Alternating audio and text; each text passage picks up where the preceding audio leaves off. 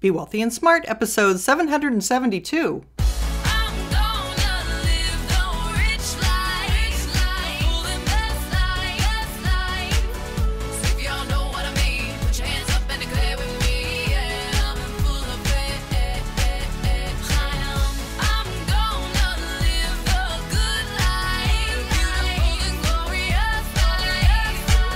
Step into a world of wealth and financial freedom without budgets, boredom, or bosses on Be Wealthy and Smart.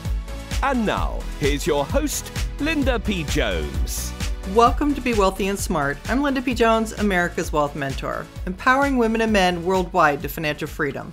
On today's show, we're going to talk about what does Warren Buffett see in Japan? Because recently, Warren Buffett invested a whole lot of money in Japan that he's not been investing in the U.S. stock market.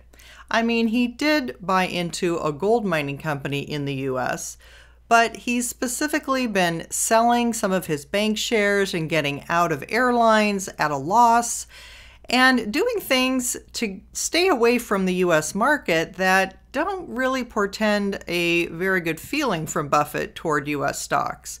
But here he is going in a big way in Japan and investing $6 billion into 5 Japanese companies. So today we're going to talk about that and examine it a little closer and see why he might be doing that, see if we can figure it out. So this article comes to us from MarketWatch, and it was written by Andrew Barry.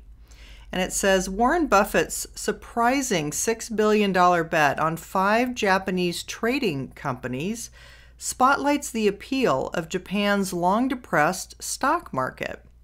Based on several measures, earnings, dividend yield, and price-to-book ratio, Japanese stocks broadly look inexpensive.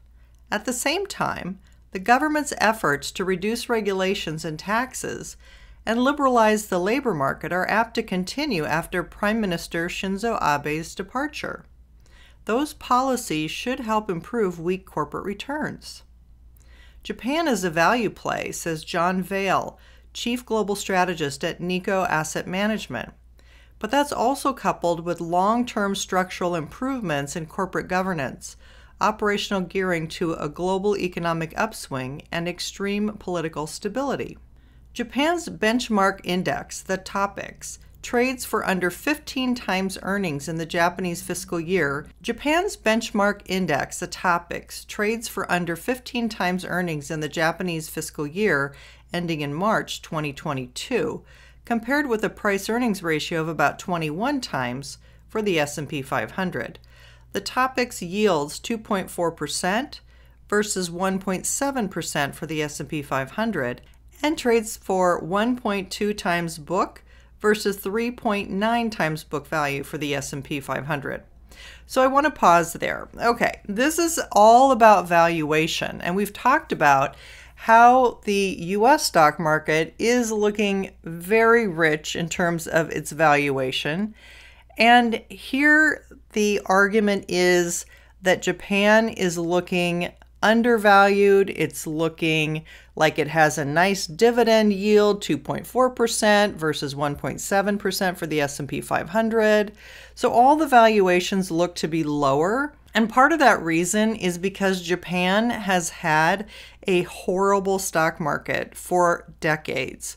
So it was at one time a rip-roaring bull market, but they had a population situation where their baby boomers, if you will, got very old and they weren't producing a lot, and the economy slowed, and the stock market just fell off a cliff and really hasn't recovered. So now that there's a new generation up and coming and new technology in place and new things on the horizon, including new political leaders, maybe this is the time to start looking at Japan as an undervalued place to invest. And that's what they're really saying here. So let's go on and see what else they say. While the overall market is inexpensive, better Japanese companies trade for loftier valuations, reflecting in part Japan's ultra-low interest rates. Investors can get exposure to Japan through exchange-traded funds, mutual funds, and individual stocks, many of which have U.S. listings. Warren Buffett took a somewhat unusual route into the Japanese market. His Berkshire Hathaway bought stakes in a group of opaque Japanese companies that combine the trading of commodities and other goods with investments. Like much of the Japanese market, they were inexpensive, with 4 of the 5 companies trading below book value. Buffett has told Japanese investors, "Don't ignore your own market," Vail says. "That could be very helpful." Japan, to be sure, has lots of negatives: an anemic economy, low corporate returns, and poor demographics. A lot of investors get discouraged about deflation, an aging population, and a cultural gap in how managements think, says Yoko Sakai, the director of research at international investing firm Harding Loevner, based in Bridgewater, New Jersey. But she says the situation has improved a lot since Abe made structural corporate reforms one of his 3 arrows to boost the economy after becoming prime minister for a second time in 2012 with easy monetary policies and fiscal stimulus. How Japan's benchmark stock index rates among other equity indexes. And here they're just showing year-to-date returns of the Japanese market versus the German stock market, the United Kingdom stock market, and the US stock market.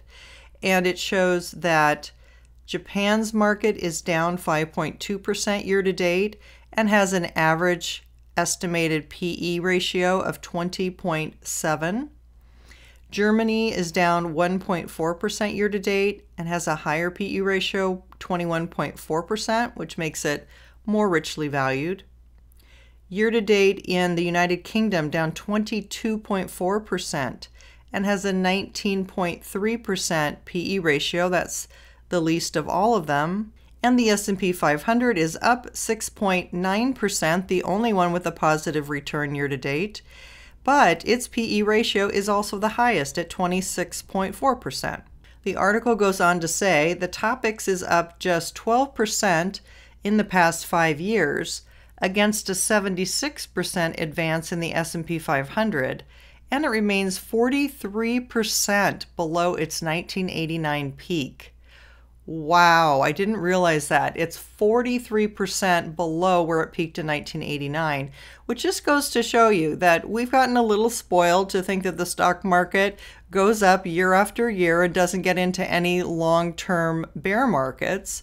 But the reality is that demographics play a big role in these things, which is one of the things that Harry Dent talked about years ago. And while his predictions of the stock market haven't been exactly accurate, he does have a very interesting point about demographics, and he was able to call the top of the Japanese market in 1989.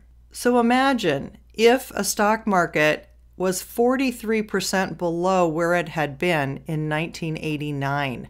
30 years of not going anywhere, but also being about half as high as it was 30 years ago. There could be some good values to be had there if Japan is on a recovery and if it's going to have a good stock market again. But I'd be wary because it has been a long time. Obviously, Warren Buffett is seeing something here. He's seeing tremendous value, and maybe he's just picking a few companies rather than the entire market, which is probably the smartest strategy in this situation. The TOPIX, like the S&P 500, is weighted by the market value of its components. The other main Japanese index, the Nikkei 225, is price-weighted like the Dow Jones Industrial Average and is less representative of Japan's major companies. There is nothing like the NASDAQ in Japan. Like Europe, Japan lacks a large and innovative tech sector. Its top 5 companies, Toyota Motor, Sony, SoftBank Group, Keyence, and Nintendo, have their attributes, but don't compare to the U.S. giants.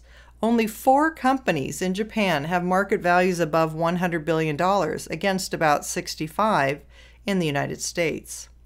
What Japan possesses instead is a group of high-quality industrial businesses like Toyota, Keyence, the leader in factory automation, Daikin Industries, a top global maker of air conditioning equipment, and Nidec, an innovative major producer of electric motors. Japan is more like Germany than the U.S., says Masakazu Takeda, a portfolio manager at Sparks Asset Management in Japan and co-manager of the Hennessy Japan Fund. There aren't too many internet companies, but Japan has highly competitive manufacturing businesses. Manufacturing excellence is one of Japan's advantages. So how do you play Japan? The largest ETF is the $10 billion iShares MSCI Japan, symbol EWJ. The $1.5 billion WisdomTree Japan Hedged Equity ETF, symbol DXJ, neutralizes the yen-dollar currency risk. One benefit of the WisdomTree Fund is that export-oriented Japanese companies tend to do well during periods of yen weakness, which would offset equity gains in an unhedged fund. Active managers in Japan have been able to gain an edge over broad ETFs given a still large number of low-return companies. The Hennessy Fund, for instance, has excelled with a 13% annualized return in the 5 years through Thursday against a 7% annual return for the Topix Index. All right, so I want to pause there and say what their point is that because the overall stock market isn't an increasing market, it's harder just to buy passive index funds and hold, hoping that they will outperform. Of course, they're not going to outperform because the market hasn't outperformed. The market hasn't been going up. So rather, what has worked well is to pick individual stocks, and that favors mutual fund managers over passive ETF investments. The article goes on to say Hennessy's Takeda is partial to Daikin, the world's #1 air conditioning company and a rival to Carrier Global and Trane Technologies in the U.S. It's not just air conditioning, but air purification technology, which is important in a COVID-19 world, he says. Daikin, however, trades for about 29 times projected earnings in its fiscal year ending in March 2022. The U.S. listed shares, DKILY, trade around $18. Simon Fennell, a co-portfolio manager of the William Blair International Leaders Fund, favors Kayence, which he calls the world leader in factory automation, with an attractive growth outlook. Its Japanese shares are richly valued at 45 times fiscal 2022 earnings. Its U.S. shares fetch around $416 a share. Toyota Motors, long the world's most valuable auto company, was eclipsed this year by Tesla, which now has a market value of $385 billion, about double Toyota's $185 billion. Toyota is an extremely well-managed company with strong returns and a fortress balance sheet, says Eric Liu, a portfolio manager of the Oakmark Global Select Fund. It's a very cheap stock. At around $130, Toyota trades for about 11 times projected earnings in its March 2022 fiscal year and yields 3%. It had net cash and equivalents of more than $80 billion at its core car operations at the end of March, or nearly 50% of its market value. Toyota has been slower than some of its competitors developing all-electric vehicles, favoring gasoline-electric hybrids, where it leads the industry. It plans to introduce a group of EVs in coming years backed by strong battery technology. Liu notes that Toyota generates the auto industry's highest returns and is the only car maker profitable in all 5 major regions of the world. As value investors, we think Toyota is much more attractive than Tesla, Liu says.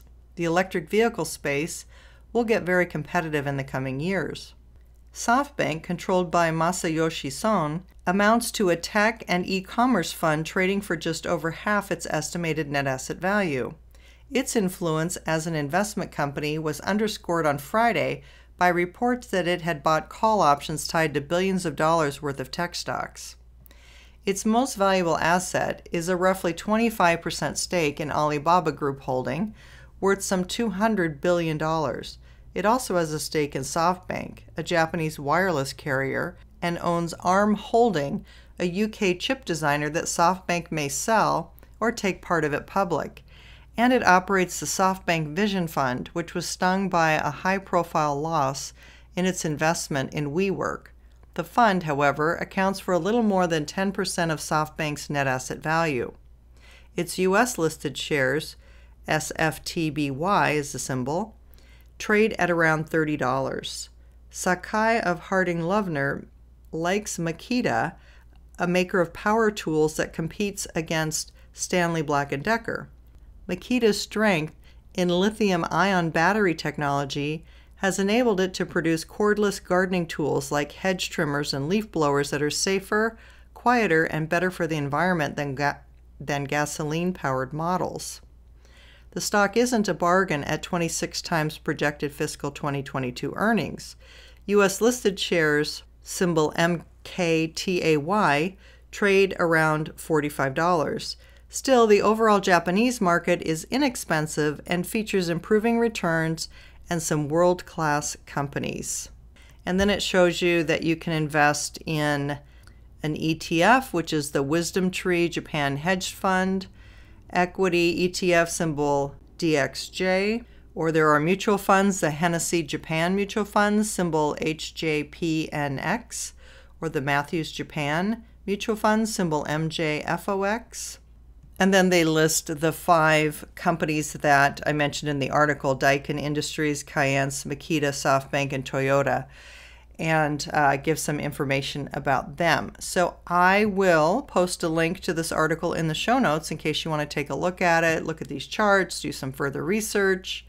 But I think it's very interesting that Warren Buffett is going over to invest in Japan, obviously a very undervalued market, and obviously there are some good companies over there, good bargains to be had, and he's just sifted through, I think, a lot of what's going on over there in Japan and found some real gems that he has decided to invest $6 billion in. One thing that really strikes me is, what if the Japanese market was about to make a comeback? What if the Japanese market turned into another long-term bull market and he invested $6 billion in 5 trading companies because those trading companies were about to do really well if the stock market returned to its former glory? Kind of makes sense, don't you think? So maybe Warren Buffett is telling us that Japan is about to make a rebound, or maybe there's something deeper in these 5 companies that he bought that we still don't quite know about. Well, I know Warren Buffett is very interesting to many people, and what he's doing and what he's investing in is interesting to people, so we'll continue to report on him and follow up with you on his subsequent investments and any further comments that we hear about these Japanese investments. If you haven't yet subscribed to Be Wealthy and Smart, hit the subscribe button and you'll be notified as soon as new podcasts are available. And if you're looking for a good financial book to read, check out You're Already a Wealth Heiress, Now Think and Act Like One, 6 Practical Steps to Make It a Reality Now. This book was rated one of the all-time best wealth books by Book Authority, and it gives you all that you need to know to generate your next million. Whether you're starting with $1 million or starting at 0, it doesn't matter. You'll see real clarity on what you need to do and how to overcome any limitations, obstacles, or blocks that you have. You can find it on Amazon, Amazon.uk, or any bookstore. That's all for today. Until next time, live the good life and be wealthy and smart. Thank you for listening to Be Wealthy and Smart with Linda P. Jones. Share the wealth and tell your family and friends about the show. Check out our website, blog, and social media for more riches at www.bewealthyandsmart.com.